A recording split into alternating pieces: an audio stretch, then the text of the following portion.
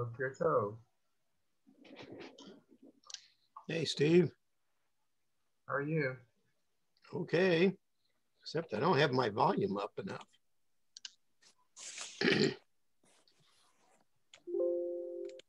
Let's see, that should be better.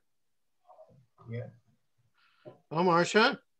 Hi, how are you, Rabbi? Okay, good morning. Hey, Daniel. Haven't been here in a while. Daniel, you're on silent mode. I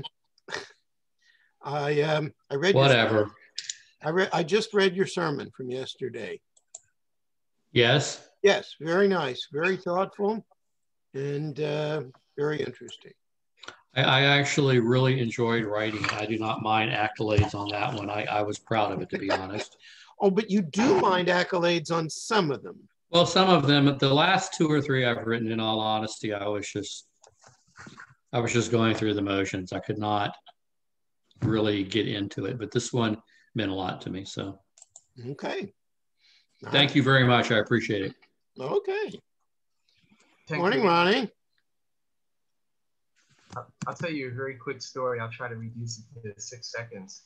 A friend of mine's son had his bar mitzvah parsha on Yithro, and I asked her what's he going to talk about. She said, of course, the Ten Commandments. I said, no, he had it all wrong. His mom, my friend, she's a judge. I said, he should be talking about your career. You know, Yithro pointing at, our whole court system was based on Yithro. So his mom's a judge, now retired, but I lost that one. Okay. He spoke about the Ten Commandments. Uh-huh. Good morning, Jennifer. Good morning, Rabbi. How are you? Okay, thank you for loading us all up here. But of course. But of course, right? You make it sound like it was just a simple thing. I think it's magic, like in mysticism. Yeah. Yeah. So since part of what we're going to be dealing with this morning is the nature of covenant, I just wanted to share with you something that I know that some of you have seen it, but this was a note on Facebook from our friend Karen Tamber Rosenau. Some student of hers had a little misspelling and said, marriage was created as a convenient relationship between God, man, and woman. That was hilarious. That was one of my favorites. Yeah, isn't that great? Yeah. It's convenient. I posted, I wonder if the person who wrote that was which word that they didn't understand what it meant. What was it, the convenient or the covenant? So, probably just giving them the benefit of the doubt probably was just a little trip of the pen. That's what automatic spell check will do for you. Exactly. They're going to say it's spell check. Could well be spell check. But still, spell check does provide some entertaining results now and then. Mm-hmm. Yeah. So we are going to talk a little bit this morning about this convenient relationship between God and the Jewish people, and so my question for everyone to start out is, what does it mean to have a covenant with God? Hey, it's Daniel. It's beyond disputes. Yeah, it's a two-way street. 141/7. Two-way street, meaning what, Lou? You give and you get. You do this, I'll do that. That sort of thing. And the presumption behind that is that if you don't do this, you don't get that. Yeah, that's good. Yeah. Covenant is another word for a contract. Okay. We'll talk about that. There could be a question about that. A covenant is in contrast to a contract. Contract is legal. A covenant is spiritual, and it's a lifetime. Contract can be changed, can be revised. A covenant, when God made a covenant with the people of Israel, it's a lifetime. And They it's both still define spiritually. relationships, though. Okay, so Spiritually. the presumption behind what you're saying is that the covenant is forever. Well, Yes. I think it is. And spiritual. Hold on, Lou, and then Sarah.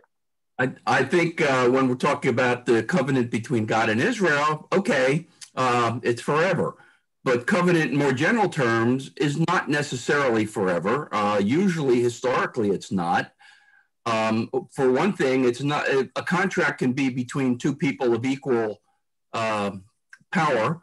A covenant is generally not. It's a higher power and a lower power, or no power. And there were covenants between kings and people in the ancient Middle East. Clearly not an equality, and not forever. Mm-hmm. Okay, Sarah. Yes. Oh, again, what I'm saying that Brit, like it says, Brit hi leolam, and there is still a difference.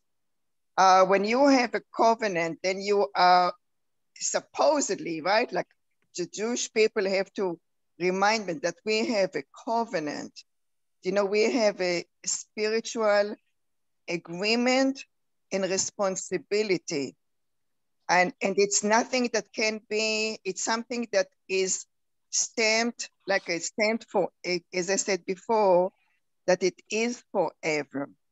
Because when you say, I have a covenant with God, and that's why I do 1, 2, 3. Okay, some people might not agree with it, but when you do have that, you know, it's not really a contract, because I don't like the word contract, because it's more a legal, you know, a contract, it could be interpreted in different ways. Mm-hmm. But once you have a covenant, it's already, the word itself implies that you are not going to change whatever you have done, whatever the covenant really calls for you to act behaviorally, morally, and eternally. Okay, so to everything that's been said so far, I would like to add a resounding maybe. Okay? We're going to see a video prepared for this unit by Dr. Benjamin Sommer. It's a little Rabbi, I'm sorry to interrupt you, but Karen is in the waiting room and can't get in. I've put her in. I'm sorry, excuse me. Go on. Yeah. So the video you're going to see from Dr. Sommer is a little bit longer than the videos we've seen before, and it's in 2 parts. So we're going to watch the first part, we'll come back for comments, and then we'll see the second part. So Jennifer, roll it.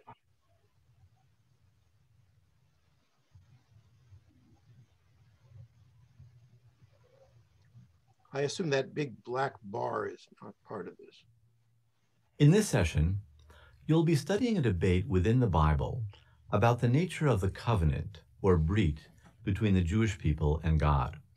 You'll confront questions that come up throughout the Bible. For example, does thinking of the relationship between God and the nation Israel as a covenant or contract, which is to say in legal terms, leave room for more emotional models for imagining this relationship? Will this covenant last forever? What are the political implications of the idea of covenant? Different biblical texts, we are going to find, answer these questions in different ways. As you go through these texts, you'll see some heated discussions among authors of biblical books about what the covenant means in practical and even military terms, and about whether the covenant is eternal. But before you enter into these debates, I'd like to lay out some bigger questions about the role of covenant in Judaism, because the reason the ancient debates matter is that they allow us to confront wider issues. Many people define Judaism as a religion of law, but I think that we should define Judaism as a religion of love even more than we define it as a religion of law. Every morning and every evening, we Jews recite the Shema, which begins by telling us to love God. V'ahavta et Adonai Elohecha. Two of the greatest sages of the Mishnah, Hillel and Rabbi Akiva, maintained that the essence of the Torah can be found in the verse from Leviticus that reads, "Love your neighbor as yourself." V'ahavta l're'acha kamocha. In other words, both our daily liturgy and our greatest sages emphasize the centrality of love in Judaism. So it's worth asking, what sort of relationship with God does love enable as opposed to law? How does appreciating the role of love in Judaism alter how we understand the practices of Judaism, the rituals, the ethics, the day-to-day details of being Jewish and doing Jewish? In short, what is the relationship between love and law in Judaism, and how does that relationship affect our relationships with God? Now, as we discuss the biblical debates about covenant with these big questions in mind, we are going to find a particular term showing up a good deal, especially when we talk about divine love. That term is grace. This word is not always fully understood, so we should talk about it a little bit. Grace refers to a kindness someone performs for someone else who doesn't necessarily deserve it. To be sure, the word grace has other meanings too, but when theologians use the word grace, what they mean, what we mean, is an unearned blessing, some favor that is unmerited. In a single word, we could just say that grace is just a gift, a present. The love a parent has for a baby is an act of grace. The baby has not done anything to deserve that love, but it's there anyway. Life itself is the result of grace, in this case, divine grace. God gives us the gift of life, even though before we received it, we couldn't possibly have done anything to deserve it. People often think of the idea of divine grace as being a really key concept in Christianity and as less important in Judaism. But I would argue that grace is just as crucial in Judaism, and modern religious Jews would do well to reclaim it. In Western culture, a great many writers and thinkers have tended to assume that the concept of grace doesn't mesh well with the concept of justice. Grace, we're told, lines up with one particular set of values and ideas: mercy, forgiveness, freedom, love. But justice, we're told, lines up with a completely different set of ideas and values: contract, obligation, reward and punishment, law. To some extent, this division between grace and justice, between love and law, makes sense. If you're selling something and I offer you money for it, and then you accept the money, you have a legal obligation to hand over the item. If, on the other hand, you just like me, or love me, or feel connected to me, you can freely turn the item over to me as a gift. It's precisely the fact that you have no obligation to do so that makes your action a gift and not a transaction. So yes, something freely done and something done out of obligation differ. But many Western thinkers have made a mistake in regarding grace and contract, love and law, not merely as different, but as opposed to each other, as natural enemies. That mistake can lead us to overlook a crucial aspect of the Jewish religion, and it needs to be corrected.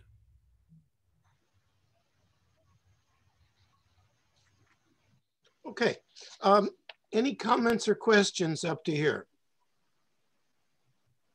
Yes, Daniel.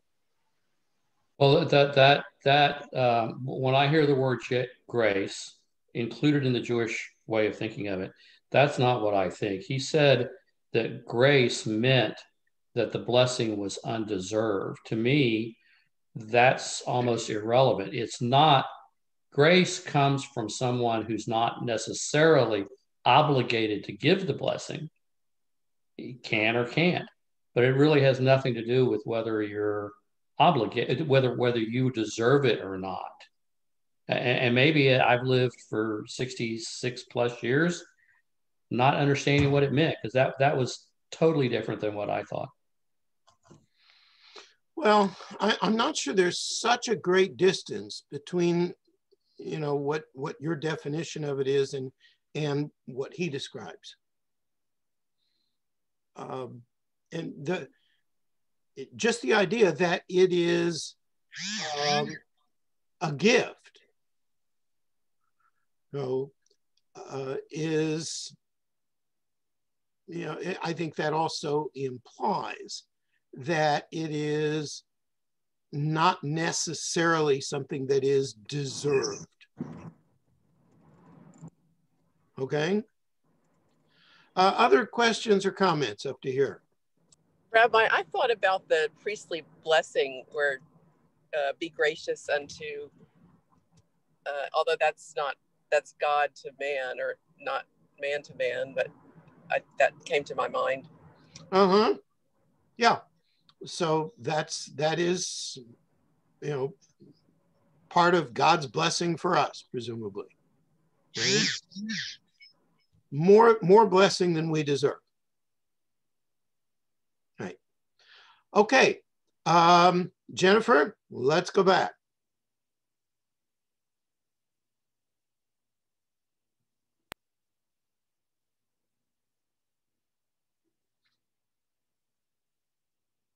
Grace, covenant, obligation, divine law, divine love.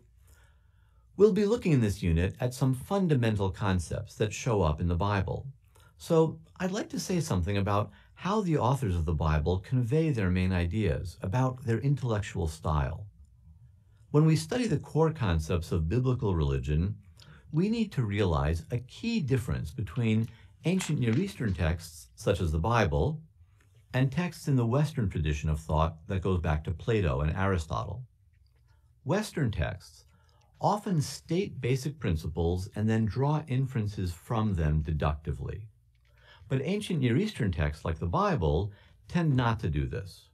Instead, they communicate key concepts by using terms or images associated with those concepts. Then, they mix the terminology or modify the images to compare the concepts. So as we study the text in this unit, we'll want to watch out for patterns of characters, words, and images that repeatedly connect up with one idea of covenant or another. In the ways our texts go on to allude to those patterns and alter them, they reveal what they're thinking. In short, what I'm saying here is that the biblical authors were concrete where Western philosophers are likely to be abstract. As a result, we students of the Bible need to work inductively to understand what the Bible is trying to teach us about a group of related beliefs, values, and sentiments. One last thing. Jewish culture has long prized discussion, debate, and even argument. The Talmud, famously, consists of a record of disagreements that are hammered out in the rabbis' shaklavataria, their back and forth. And yet, it sometimes comes as a surprise that Israelites in the biblical period could be nearly as devoted to discussing and arguing as their Talmudic successors. In this session, you are going to see that the authors of some parts of the Bible put forward opinions that differ from those expressed by the authors of other parts of the Bible. You'll see that the prophet Jeremiah sometimes argues with another prophet, such as Isaiah, or with authors of the Psalms. The Bible doesn't always speak to us with one voice. Like the Talmud, the Bible is a record of debates, and sometimes what matters in the Bible is the process of discussing an issue rather than coming to a definite conclusion about an issue. Further, like most modern biblical scholars, I don't assume that the whole Torah is by one author. I think that the Chumash, or the Pentateuch, preserves the writings of a variety of ancient sages, priests, Levites, prophets, and scribes. As a religious Jew and a biblical scholar, I believe that we often should look to the Torah not for dogma, not for one simple truth, but rather for guidance about What issues should matter to us as Jews? What issues demand our attention and our discussion? Now that I've laid out these big questions and offered some guidance as to how we can discern core concepts through the Bible's particular way of communicating them and arguing about them, I'd like to invite you to enter some text study together. Let's see how our ancestors and forebears in ancient Israel debated the nature of God's covenant. What is primary, God's law or God's love?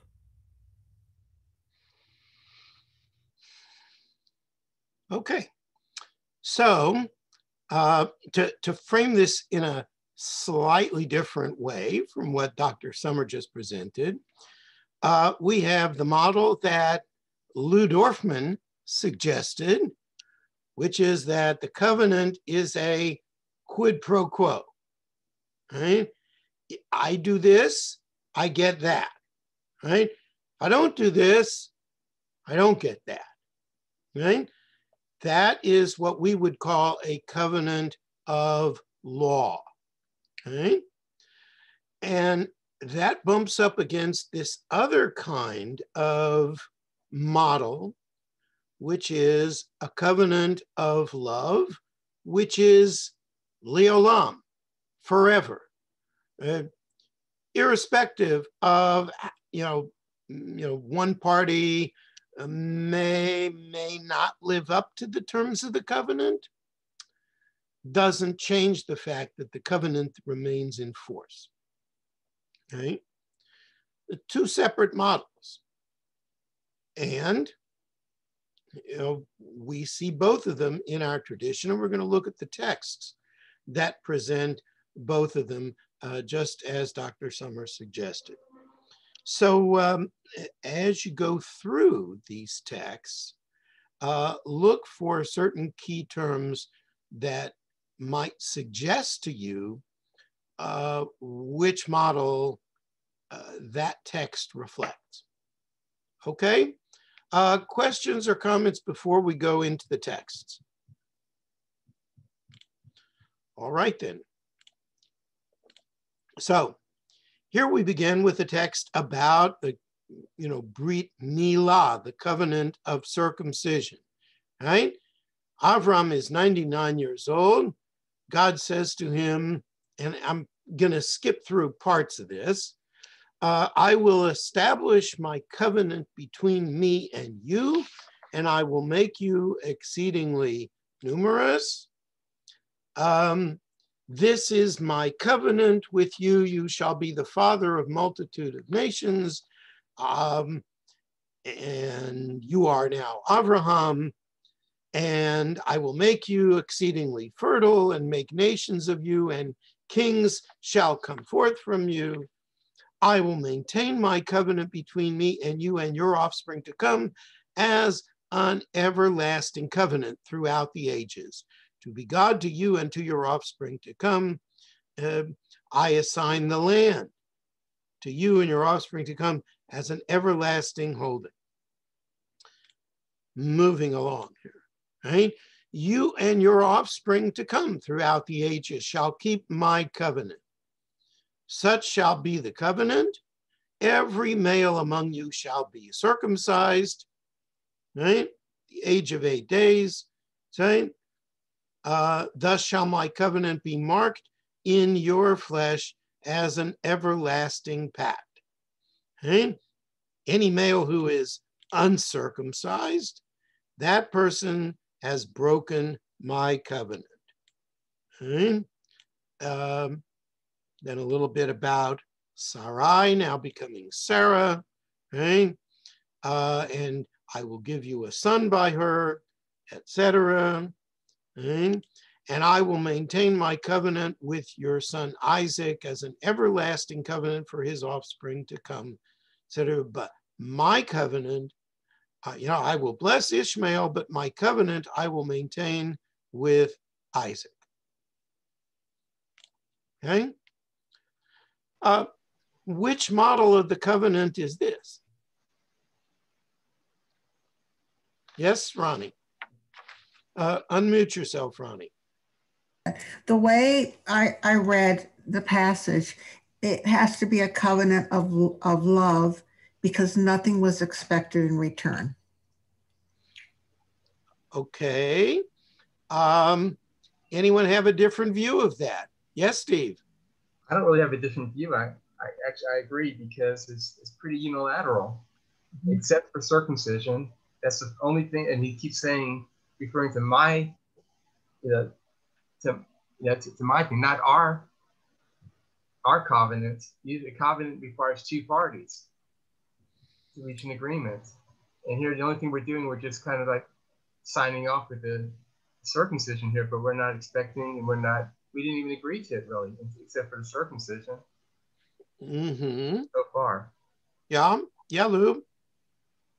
I don't know that it requires agreement, Steve. I agree with Ronnie that I think it's this expression, the text is a covenant of love. And I agree with you that the only thing that's expected back is circumcision. But it doesn't have to be an agreement. God is saying, this is what's going to happen. Anyone else? But we know this is not the end of the story either. This is just part one. Yeah. But we're just, we're looking at this particular text. Yes, David. I was kind of wondering about the fact that women don't seem to have any role in this covenant. I mean, the men are going to circumcise themselves. Are the women even included? Not in polite society. Sure doesn't look like it. I would also argue from that point that the individual demonstrating their covenantal relationship doesn't get a lot of say in it at 8 days old. It's so that there is that aspect as well. It's a parent showing a sign of covenant, but it doesn't really. To Lou's point, it's imposed. It's not an agreement. It's an imposition. Yeah, Daniel. Not to divert, but in the parsha that we just read last week, it's Moses does not bring his son Gershon into the covenant with circumcision. His wife does, and she wasn't even Jewish. So somehow or another, women had a role. We just see little bitty glimpses of it, and I think that's a big problem. Yeah, but at least in theory, I think David is right in that women, generally speaking, do not have an independent authority within this covenant. They're included in the covenant, but only by virtue of their link to their husbands and fathers. And David is correct. Yeah. I had a question about Marcia. The mention of Ishmael, and you kind of glossed over that, but that he was not circumcised and it was just Isaac who was. So could you tell me a little bit more about that component? Because I know he became the forebearer of the Muslim faith, but so could you explain that? Why he was not circumcised? Let's leave out the part about the Muslim faith because, the Bible doesn't know anything about that. Well, right. Yeah. So that's in the future. That would be a job for medieval theologians to tackle. Right. With the Bible, it's much easier. In other words, God says, I'm going to give Ishmael all kinds of things. All right. I'll make sure that he's provided for, but he's not part of this deal, right? And that's, I think, pretty clear. Yeah, Ronnie. Oh, Lou? Well, Ishmael was circumcised. He wasn't circumcised at 8 days old. He was circumcised, I think, at 13 years. Yes. And that's the Muslim tradition, I think, is 13 years. Based on that, yes. Okay. However, that's in that case, the circumcision is not really described as part of the covenant. I see. So again, we're back to the question. And so far, I think, you know, everybody seems to be saying that this text represents a covenant of love, an eternal unconditional covenant. Except for the problem that there is that one little thing that is expected. And if you don't do that, you're cut out of the deal, or your generations will be cut out of the deal. So I think it's reasonable to say that this text has elements of both models, that there is at least this one expectation in law, as well as the understanding of the covenant as freely given and an act of love. Right? So a little bit of this and a lot of that. Okay, let's go on to text number 2 from 2 Samuel. All right. So King David here, right, is talking to Samuel, or is talking to the prophet Nathan. All right. And the king says, you know, I'm living here in a nice house, and the ark of God is sitting in a tent. How appropriate is that? And Nathan says, well, okay, right? That's reasonable. You know, God is gonna work with you to fix that. And then that night, the word of the Lord comes to Nathan and says, tell him, I don't know if you're the one to build a house for me to dwell in. You know, from the very beginning, from the Exodus, I have not dwelt in a house. I have moved about in tent and tabernacle. I went wherever you all went. And I never reproached any of the Israelites and said, well, you know, how come you haven't built me a nice house? And this further, tell David, you know, I took you to be the ruler of Israel. I've been with you wherever you went, cut down all your enemies. I will give you great renown. I will establish a home for my people Israel and plant them firm so they shall dwell secure and not be oppressed. I will give you safety from all your enemies. God declares to you that he will establish a house for you. Right? And then afterwards, I will raise up your offspring and establish his kingship, and he shall build a house for my name, and I will establish his royal throne forever. Right?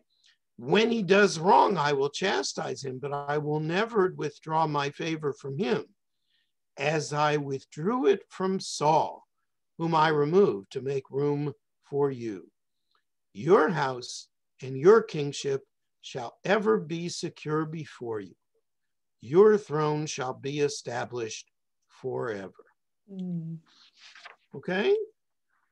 So, which model of covenant is this? Yes, Carolyn. Well, it certainly seems somewhat conditional. I mean, you know, I withdrew it from him, but really, this is for you for good forever. Why? No reciprocity there. Covenant of love, right? Yeah, it's a covenant of love, but it's also somewhat movable, even much to the protestation of the, you know, forever part of it. So again, largely a model of love, but with a little bit of a twist of law too. Right? Yeah, Lou? Yeah, I was just going to say it has elements of both.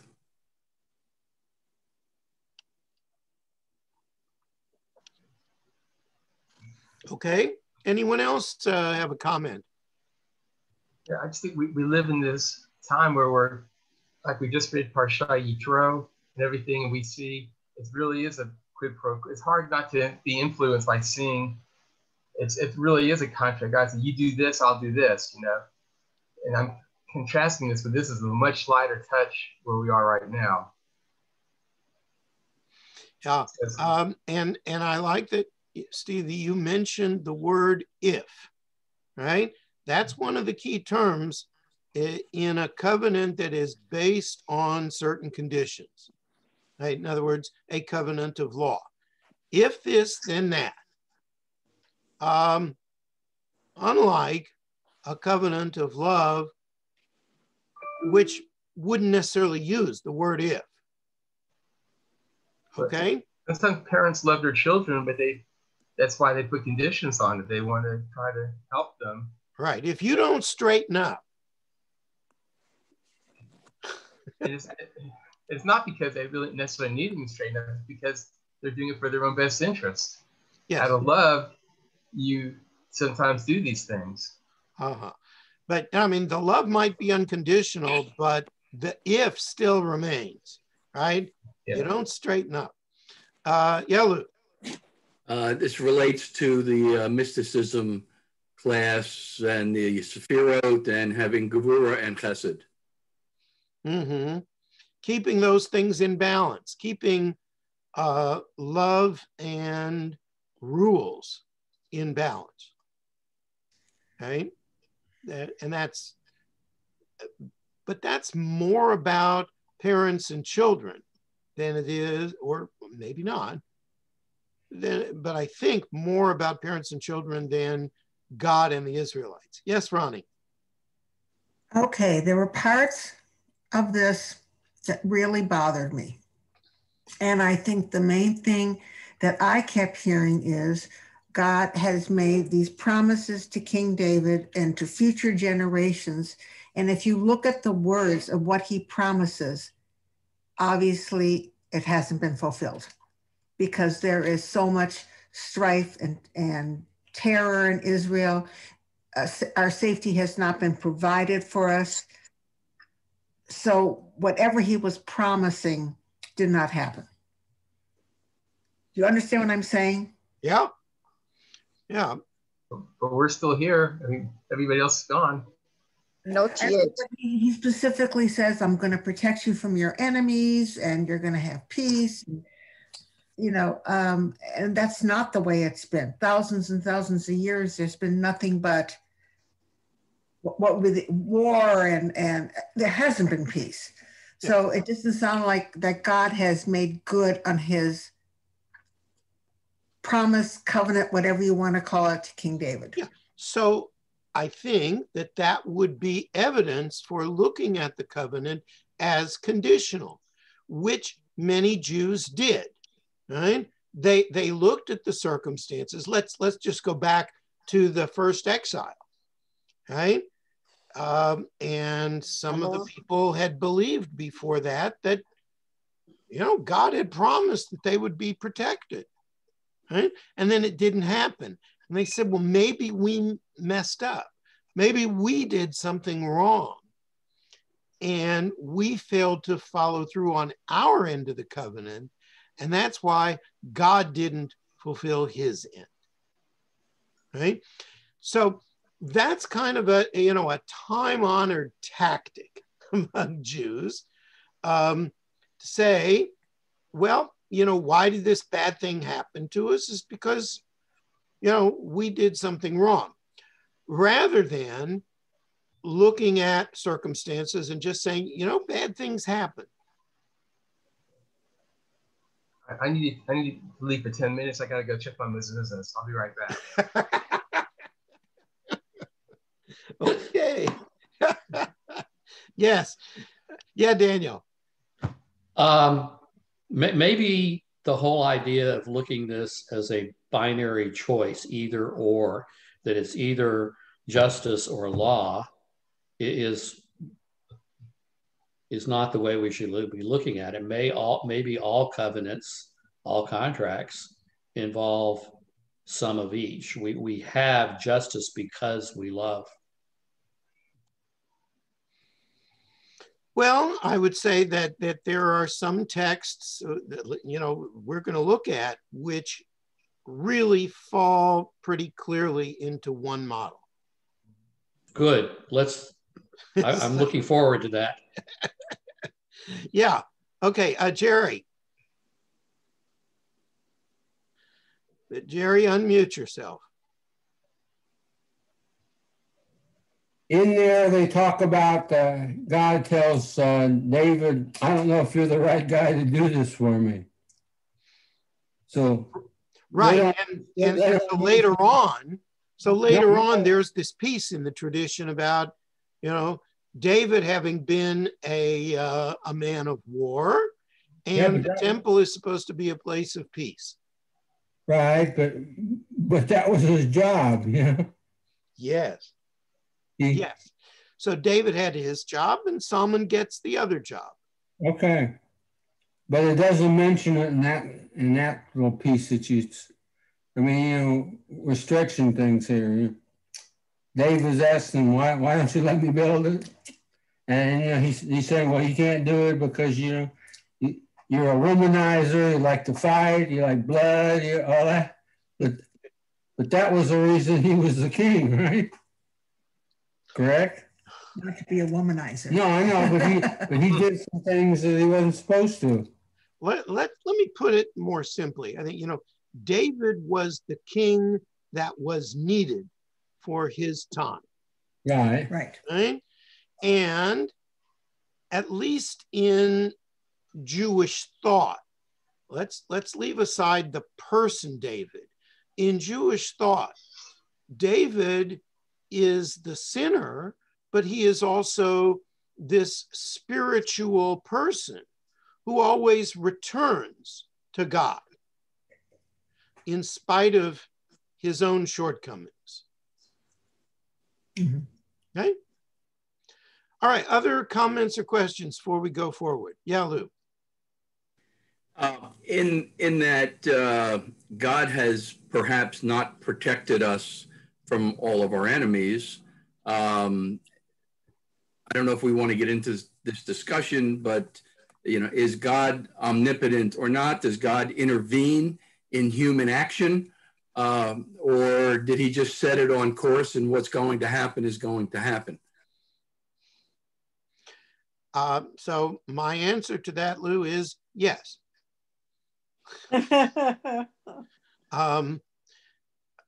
And maybe the answer is also sometimes yes and sometimes no. And I was going to add to that maybe God sometimes just doesn't live up to his end of the, maybe he doesn't follow through on what he said. Is that a possibility? Sure it is, right? Which, doesn't make God look very fair, but then again, the world is unfair. So welcome to God's world. According to the Bible, God has more than once changed his mind. Right. And so have the Jewish people. I think that's been a continuum. Kind of reminds me of never mind. Forget I said it. Of course, God would, I guess the argument there is God changes his mind because of the people's actions. But maybe, is it possible that God just changes his mind? First, he had a bad day and he doesn't, he's just irritating. I don't know. Yeah. Did God have a bad century or something? Yeah. So again, those are not questions that we can, at least adequately answer. We all kind of wrestle with those questions individually and as a group.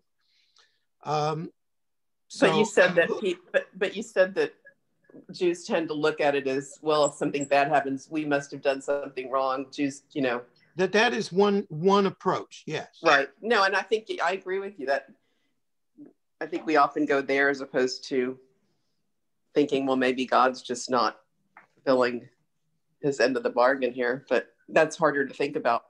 It is, although I think that many Jews over the centuries took that approach, but taking that approach ultimately tends to read you out of the people, right? In other words, if you're going to assume that God is radically unfair and does not follow through on his end of the covenant, then your next step is likely to be to reject any part in the covenant. Yes, because a covenant is not only a covenant for good times.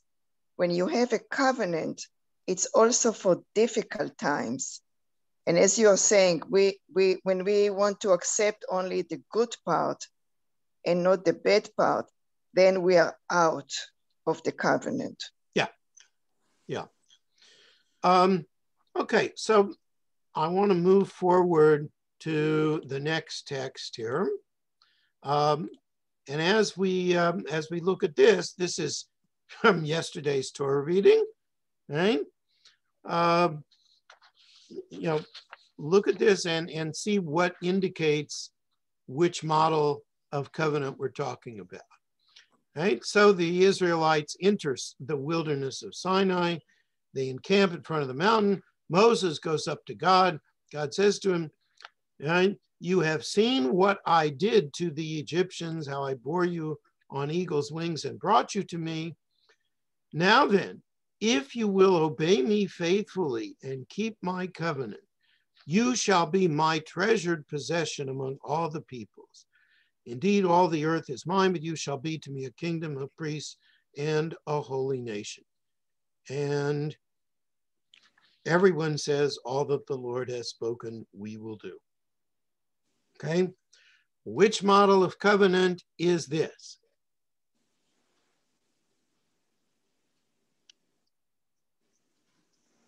I think it's a model of law because he's saying you have to do what I've asked you to do for me to protect you. So I think it's a model of law that he sets a condition upon which the Jewish people will be protected. Yes, yeah. And the key word there is the word if. If. Yeah, if you do this, then I do that. If you don't, well, then the covenant doesn't protect you anymore. Yes, Ronnie. So it's my understanding that at this particular parsha, that the Jewish people did not yet know what was expected of them. They just agreed. Is that correct? They had not received the law. It looks like it. Right. They give a general sort of agreement. Mm-hmm. They'd say, yes, whatever God has given us, whatever God will give us, we're in. They were very trusting. We talked about this in our study group Thursday night. For those of you who were part of that, the whole notion of, how does God get this kind of agreement from people? And the answer is, well, God does certain things. God, it's like the 10 Commandments are not given at the beginning of creation, right? The 10 Commandments are given after God has taken everybody out of Egypt, given them food, given them water, fought for them in the war with Amalek, right? And now God says, okay, I'll be your king, right? And the Israelites, instead of saying, what have you done for me lately? They say, all right, we're in. You've done this. You've done all this for us. So we're in. Right? Mm-hmm. So when God says if, God has credibility because God has already done a lot of stuff for them. And so the people are more prepared to enter into that kind of open-ended covenant without knowing what else God has in mind. Sort of reminds me of, remember Woody Allen's movie Bananas, where, you know, the government, one of the decrees of the new government is that everyone will wear their underwear on the outside, right? Okay, nobody knows what the government is going to come up with, right? But, you know, they went in because the government, you know, sort of came in, overthrew the old bad government. And here, God's done all sorts of things. They don't know what kind of craziness God is going to ask of them next. I ask them, you know, to keep kosher. You know, wow. What's God going to think of next? He's a good negotiator. I mean, if you set the people up and do all these good things, and, you know, then they're going to agree to it. Yes. Once you've done all this stuff for the people, you can come up with all kinds of things, and people will say, all right, we're in, you know, we'll do it. You know, fortunately, God did not ask us to wear our underwear on the outside. You know, Haven't seen that movie in 50 years, and now I'm going to have to go back and watch it again. Proving that there is a hell of a big difference between God and Woody Allen. Although there are people that wear their underwear sort of on the outside. I guess. All right. Moving right along here. Let's go to text number 4 from, Deuteronomy chapter 11. All right.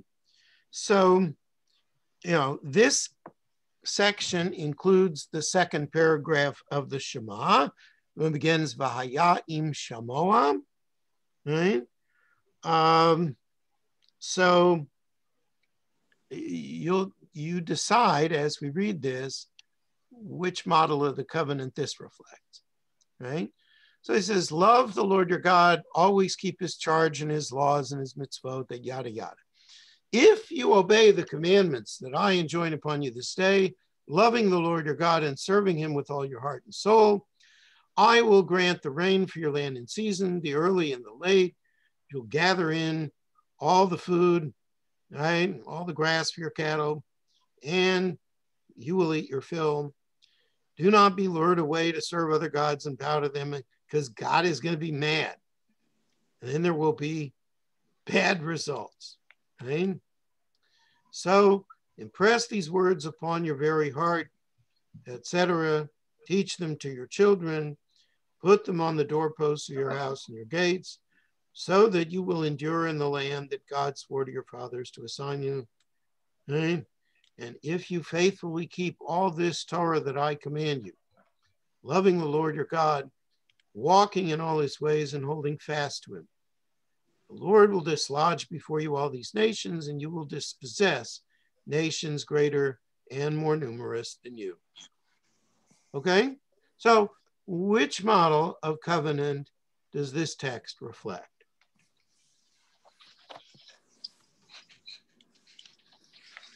Yes, Ronnie. I'm going to repeat what Marcia says. At the beginning of the second paragraph is the word if. So right. that. I agree, Ronnie. Thank you, Marcia. Okay, so that's the cue that we're looking at a conditional covenant, a covenant of law. Mm-hmm. Okay, you keep the terms, and then I will keep the terms. Yes, are there covenants of law that do not contain the word if, or is it always there?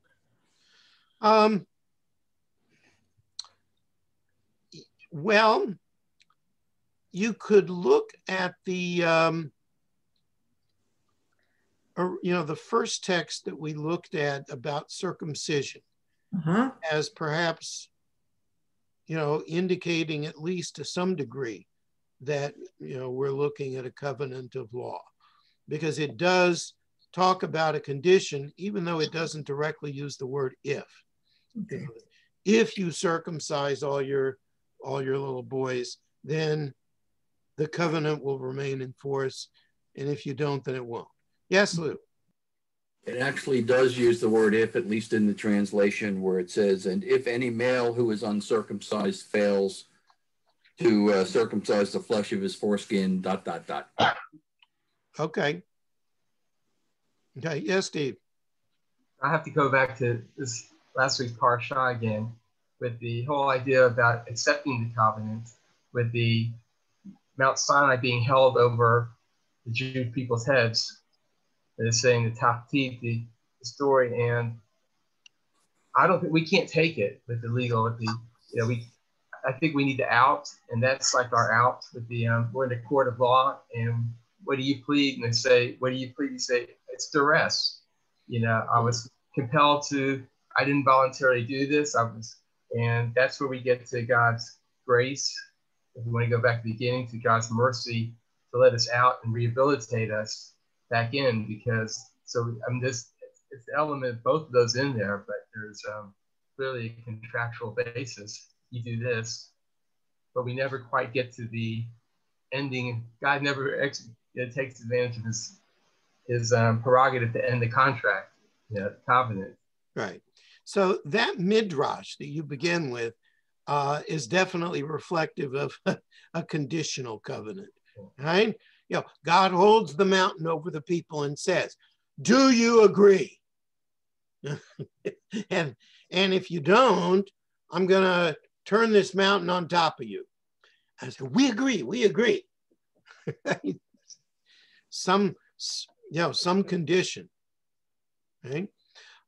Interestingly, Rabbi Yitz Greenberg has written about the notion of how, at least in our time, the covenant is a voluntary covenant, right? Because God is no longer holding the mountain over our head. It's not like it. We don't understand the covenant in that way. It's from our end, it's voluntary.